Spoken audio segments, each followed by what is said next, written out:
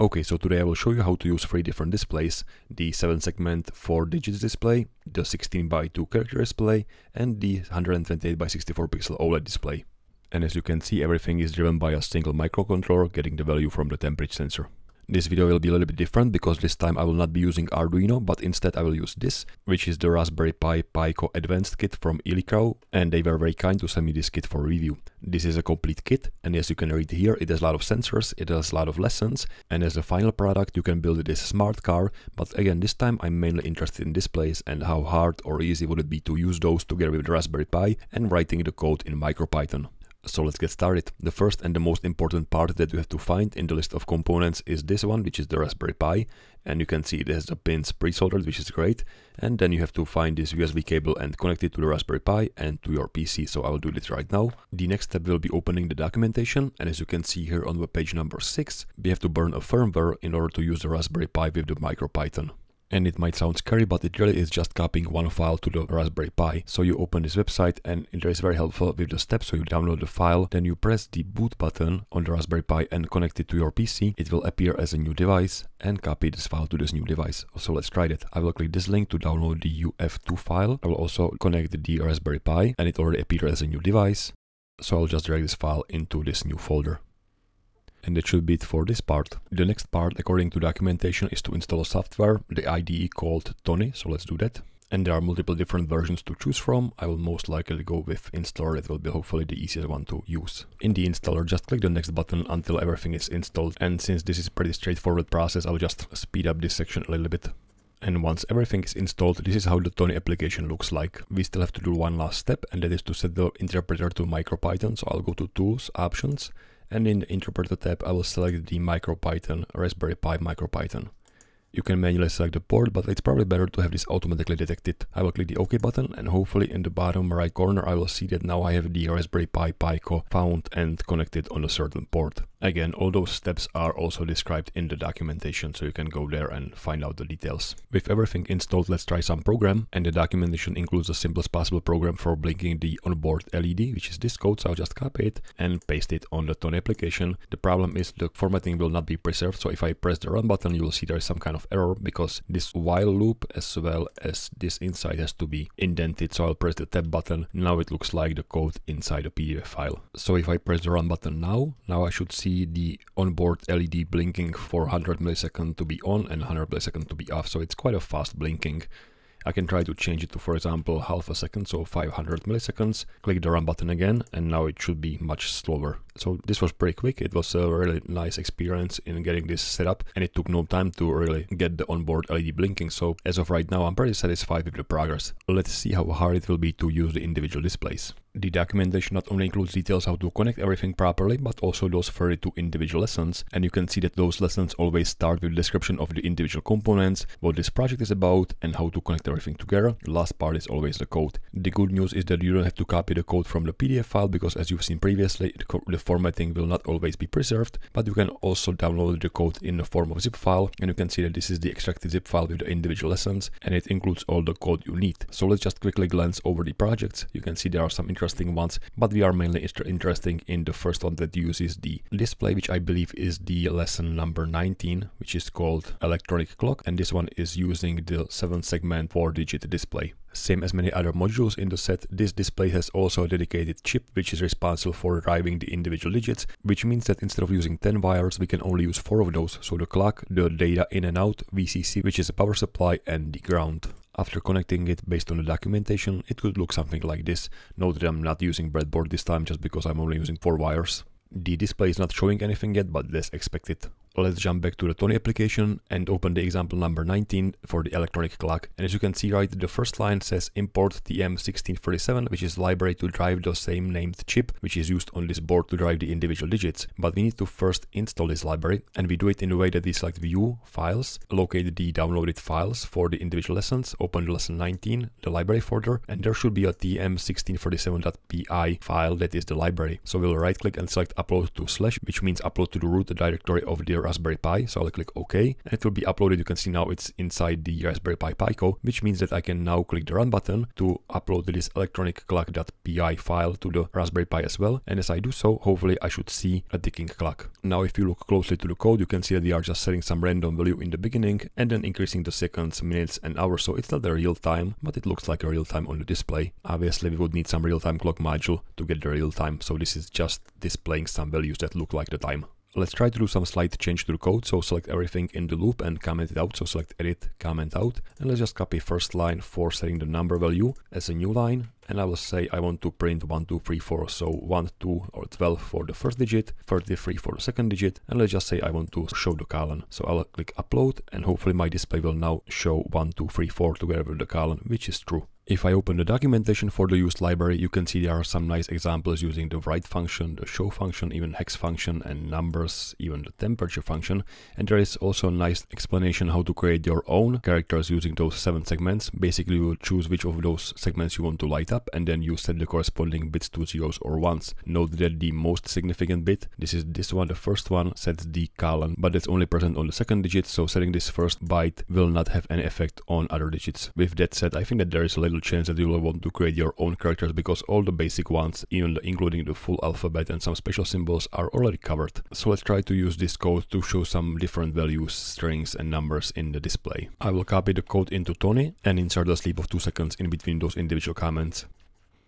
After that, let's press the run button and see how it looks like on the display. So now we see all the possible ways how to display digits, text, or addressing individual segments of the display. And I really like how many options we have. I mean, this library is using this display to its limit. It's hard to think of anything else that you would want to display with just those 4 digits and 1 colon. One minor note is that the temperature only shows degrees Celsius, not Fahrenheit.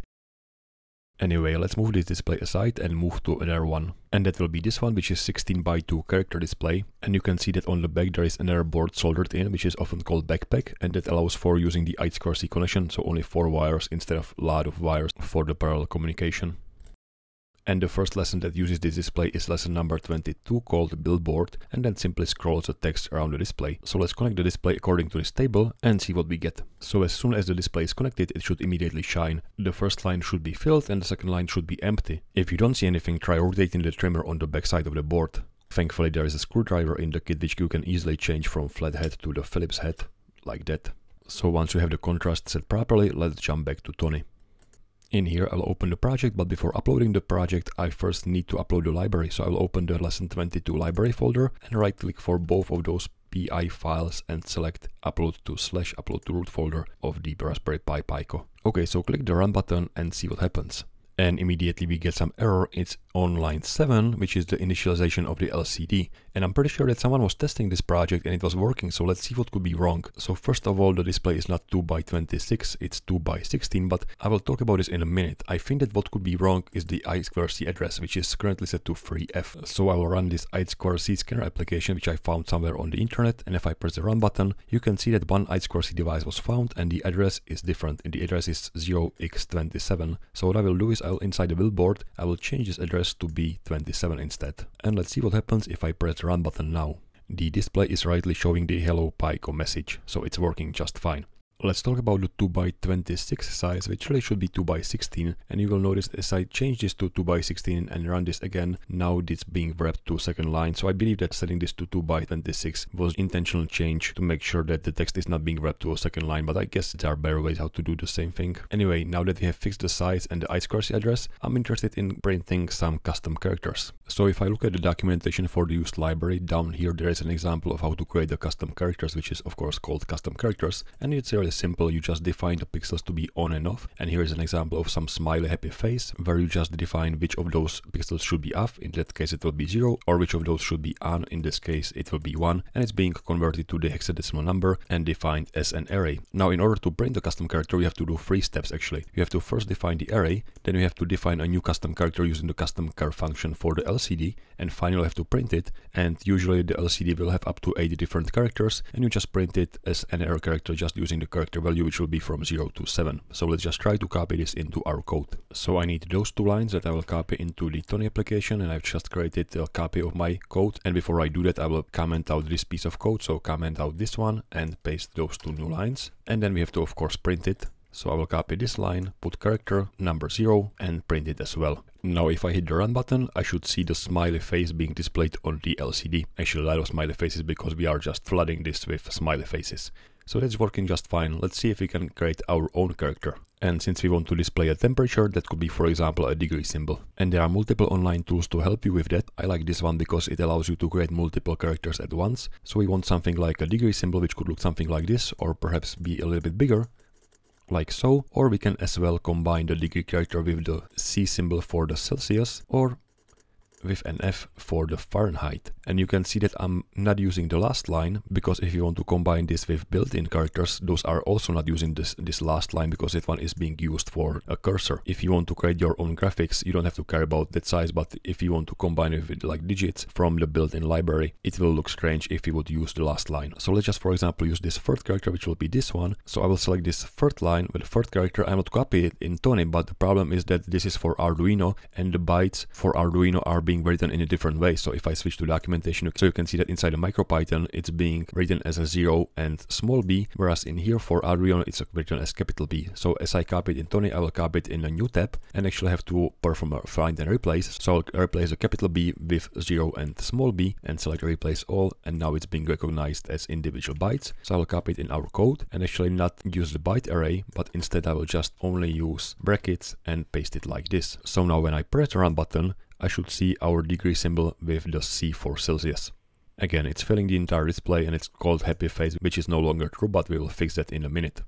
For now, let's see if we can create some kind of thermometer graphics. We would need the starting piece and the ending piece and the in-between pieces which could be filled or unfilled, and I've also created one which is partially filled. Of course, we could create more, but that should be enough for now. Once we have those done, I will copy the code into a new tab inside Tony and perform the same find and replace. So replace capital B with 0 small b, change the brackets and set some meaningful names. Now we can copy this into our code and create more custom characters. For that we will be using characters 1 through 5. Let's not print our funny face, which is actually the degree symbol, but instead let's just try to create some kind of visualization for the actual thermometer. So we will start with the starting piece, then print out a few filled pieces, then the semi-filled piece, a few empty pieces, and finally end with the end piece. Make sure that the number of characters is of course 16, so it can fit one line. And since I think that's true, let's press the run button and see what we get on the display. And you can see that they actually show 2 thermometers because it just continues to print those characters all over again, and when it reaches the end of the line it will jump to the next line. I guess that's fine because we will print on the second line right now. And we will say LCD put string, and our string will be temperature, some random number for now, plus the character number 0, which is the degree symbol with Celsius. And just so that we fill all the 16 characters, I will put a double fill in here. So let's just press the run button and see what we get. And finally we are getting somewhere where it shows the temperature as well as the icon or graphics for the thermometer. So I guess that's fine for the 16:2 character display. We'll jump back to it later on when we provide real values. But for now let's move this display aside and jump to the last one. And that would be this 128x64 pixel OLED display, again using just 4 wires because it uses chip which use the I2C connection. And when I look at the documentation, the first project that uses this display is this lesson number 26, electronic wall calendar. However, it also uses this temperature and humidity sensor which we don't really need for our project. So what I will do is I will connect the display based on this table and then just open this code in Tony, which is this one, but before actually uploading this to Raspberry Pi, I will try to remove all the DHT elements and only keep the minimum. So I don't definitely need this one, I don't need those lists. This is also for the DHT, I don't need to set any time or set any date or date change or time change, so all of this could be easily deleted from the code, which will leave us with just this small little loop. And this one is also using some temperature sensor, so I'll just not use it. Actually, I only need 3 lines. I want to print some text, then show it on the OLED display, and that's probably all I need. For the text itself, let's just say hello world.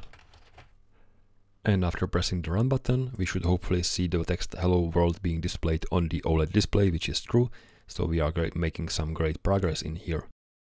If I open the documentation, you can see there are some functions to draw something, like filling the entire screen, drawing some pixels, lines, rectangles, and filled rectangles. And there's also this example for drawing the Micropython logo and some text. So I think that I will just copy this into Tony and see how it looks like on the display. Just copy this code, then paste it in here. Make sure that the indentation is right. So tab key 2 more times and press the run button. And you will see there is an error because display isn't defined. And that's because our display is actually called OLED and not a display. So I'll perform and find a replace. So I'll replace display with OLED, like so, replace all. And now when I press the run button, hopefully I should see this running on the display, which is true. So I can see a nice logo and the text.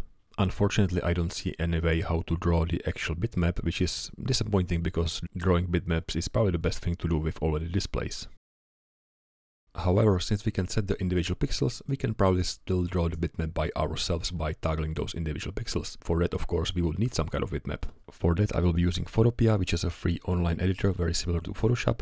I will start with the document sized 128 by 64 pixels and start drawing some shapes. I'm mainly using the circular and the rectangular selection together with the stroke and fill commands. This time I will not describe every single step, but if you are interested in how to use the Photopea tool, I would suggest you to watch my other videos where I use this tool as well. You can see that I'm adding the tick marks, and in the next step I will also add some placeholder text. But I will make sure to have some space below the text to actually print something from Raspberry Pi. That way I can make the screen look nice while still displaying some change in text from the Raspberry Pi. As the last step, I will add the threshold effect to really have only black and white pixels.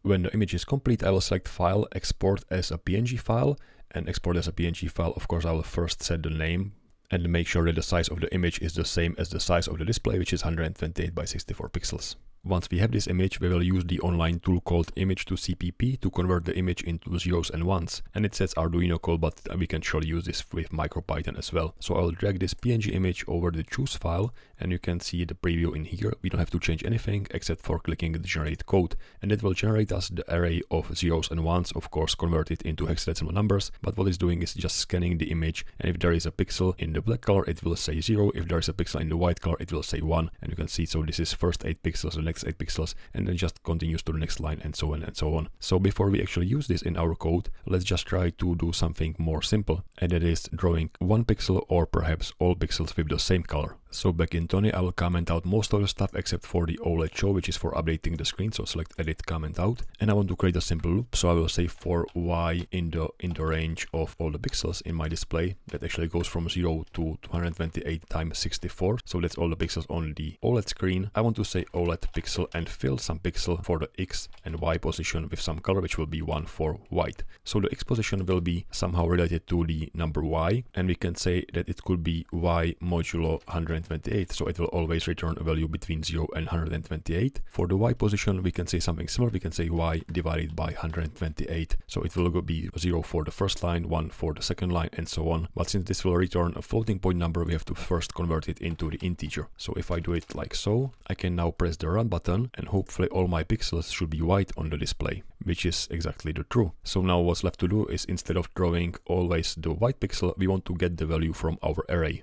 Let's place the array somewhere before the while loop, like so. So this is just a set of numbers.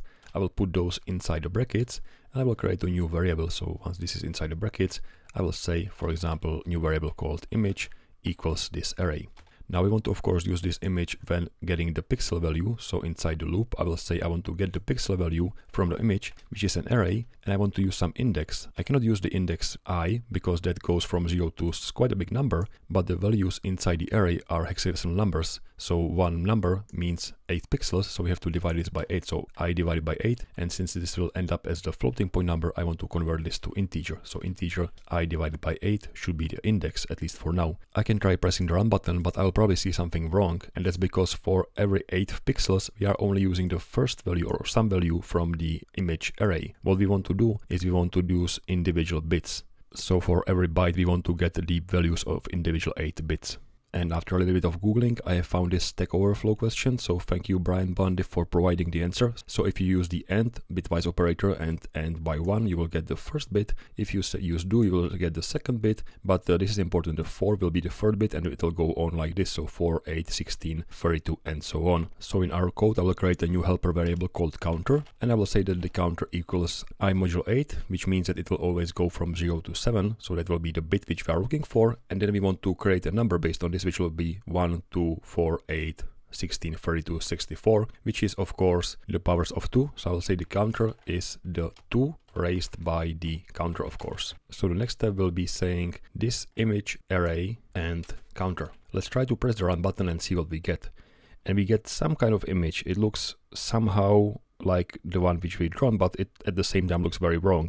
And what's wrong is we are writing the bits in the reversed order, so you can see that each 8 bits are actually flipped vertically. We can easily fix it by saying that when we get the counter, instead of going from 0 to 7, we will go backwards. So we'll say 7 minus this one, and hopefully it should fix it. So let's press the run button one more time.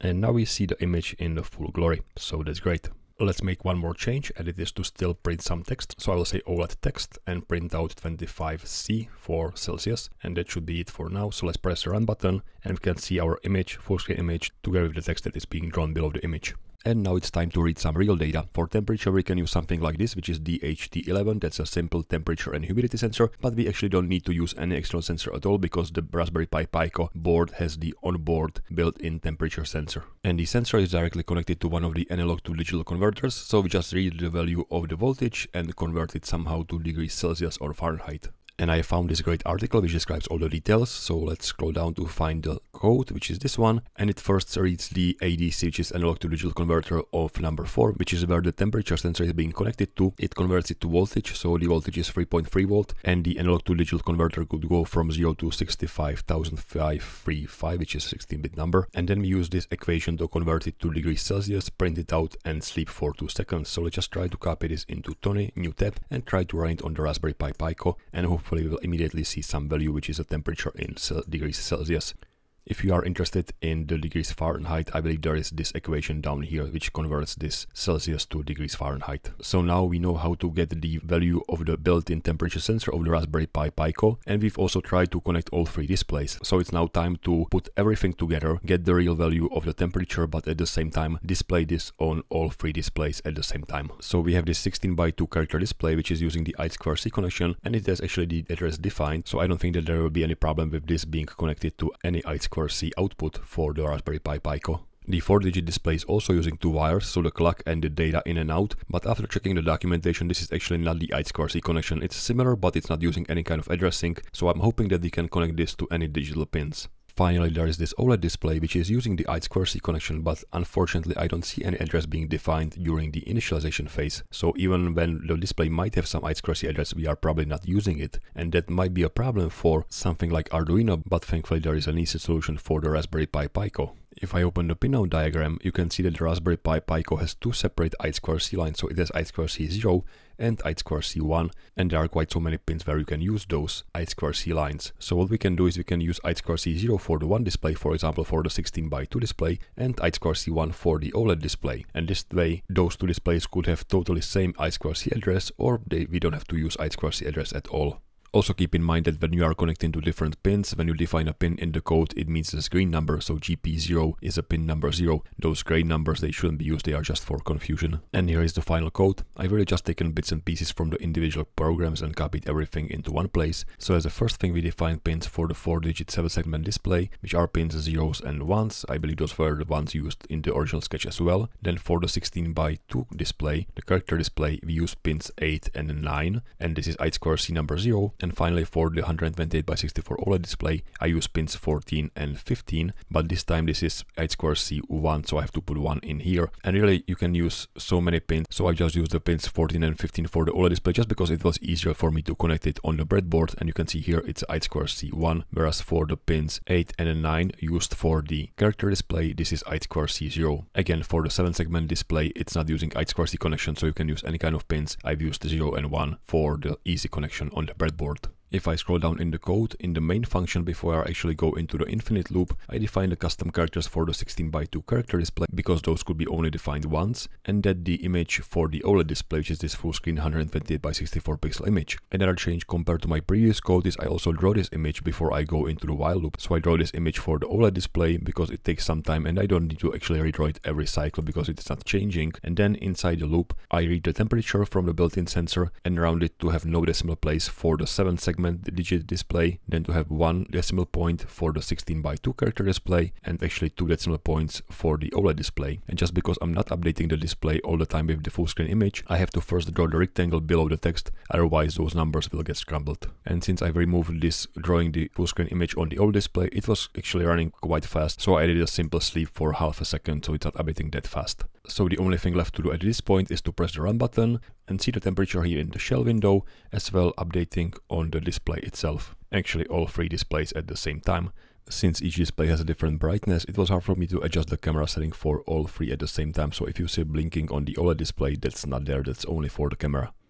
Now if you disconnect the Raspberry Pi from your PC and connect it in again, you will not see the same program running, and that's because by pressing this run button, we are only copying the program into RAM of the Raspberry Pi, not uploading it to the flash memory. So if you want to see the program running after you plug in the Raspberry Pi into your PC or power source, you have to first save it on the board. And you do it in the way that you select File, Save As, and select Raspberry Pi Pico. And the important thing is to name it properly, and the name has to be main.py. So if you save it as main.py, you will see it here in the Raspberry Pi Pico list. Now when you disconnect the Raspberry Pi board and connect it again, could be to your PC or any power source, it will run the same program again. And that's it for today's tutorial. If you have any questions or comments, please put those down in the comment section below this video.